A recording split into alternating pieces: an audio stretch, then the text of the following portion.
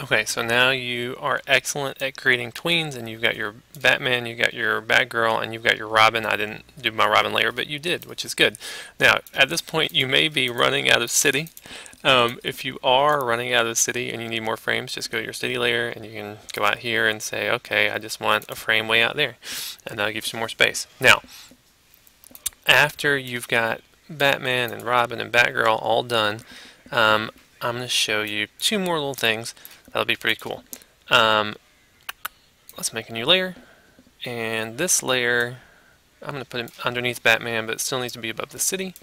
And I only want this to happen once everybody, like Batman and Robin, Batgirl, are already out of the screen. I want something else to happen. So here's what we're going to do. Right around here, when everybody has finished their jumping motions, I'm going to again convert to a keyframe. And then I'm going to show you how to tween some filters. Let's grab me something. Let's have Batman come back, but this is going to be a little more artsy. Why can I not find Batman? There he is. We're going to put him out here. Now, let's say he's here. Let's do a little tween. He's all tweened. Now, actually, whoops, I was about to do a keyframe here, which I did not want. I want, at this moment, I'm not happy with where he is. Let's have him start lower down.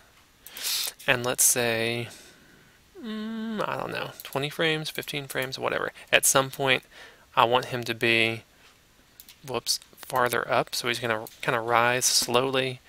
Let's make him a little bigger. Now, let me show you something really cool. Go back to your beginning frame of the tween, and if you go to his properties, make sure, this is what's really frustrating. If you're clicked here, you're on the properties of the tween. I need to actually click on Batman to be dealing with the properties of Batman, and what we want is a filter. Ooh, we could do a filter. Yeah, let's do a filter. Let's add a filter. Let's do something like a blur. Now, I can deal with the strength of that blur by changing these numbers. I could say he's like mega blurry. Let's go even blurrier. Look how blurry he is. Awesome. And then, oh, consarn it. Look what I just did. I did that on the wrong keyframe because I was moved over. Here's the magic for Control Z. I'm going to Control Z till I stop messing everything up. What I really wanted was to be on this frame. Click on him and then change the blur.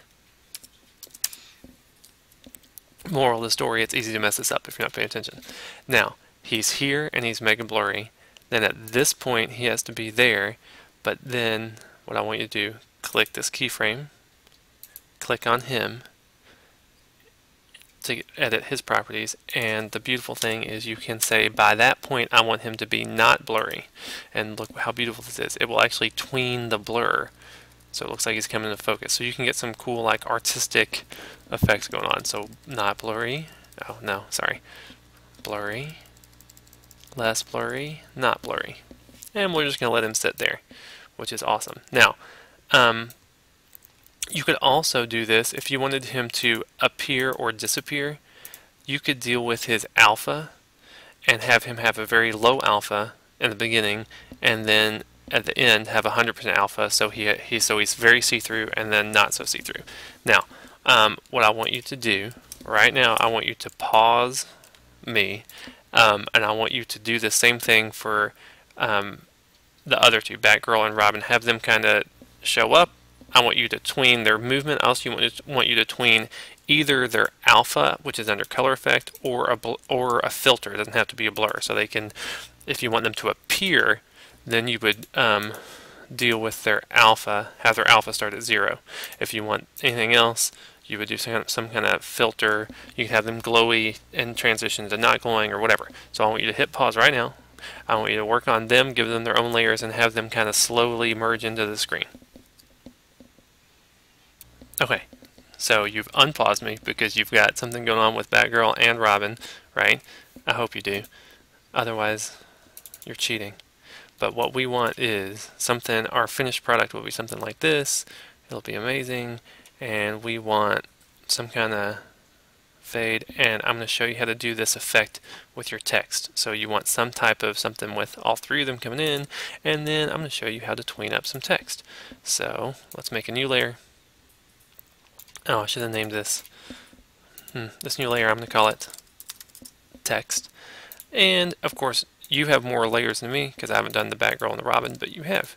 But somewhere after people have all faded in and shown up, we're going to, on this text layer, we need another keyframe. You can do some text right here, text tool.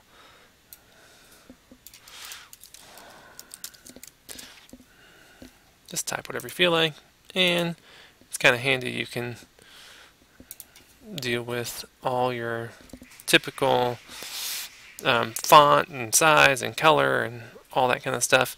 You could actually even do, I don't even know what that is. You could do, there's where you do your bold or not bold, all that kind of stuff. Beautiful. Now, what I want you to do, did I really put that below Batman? Sorry, I need that to be above Batman. Now what you can do here is you can actually tween text. And so as you're tweening your text, you could say that you want it to start there. At some point you want it to go, I don't know, somewhere else. Maybe it's going to come down here. You could still do the same thing with the filters. You could have it blurry, not blurry, or whatever, but then watch something really cool. It's here. What I'm going to do is, now when you have this selected, you're talking about the tween.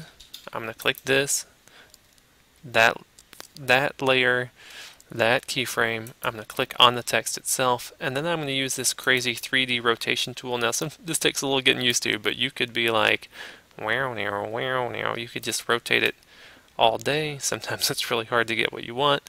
But you could say, I want it to be rotated here. By the time it gets down to where it is here, I don't know what just happened.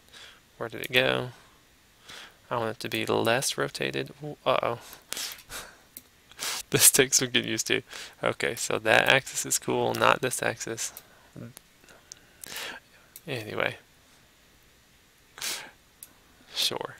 I don't know. I can't make it flat like normal.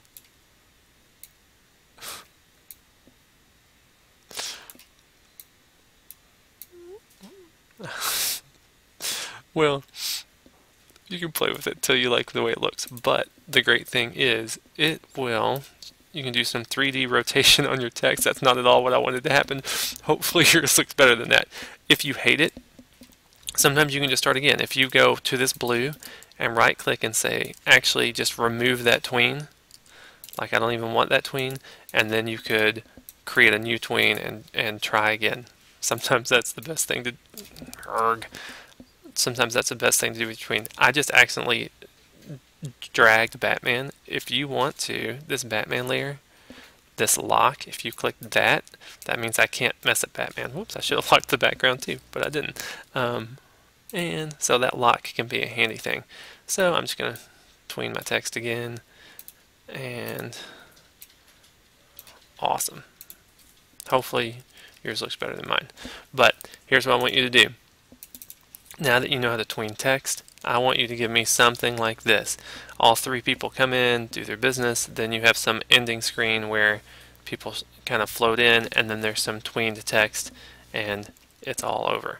Once you have kind of a finished product, you can upload that, and you now know how to tween, you know how to tween motion, you know how to insert tween keyframes, you know how to tween filters, color effects, and you know how to do 3D tweens on text. So congratulations. So once you're done with that, go to iSchool and upload it.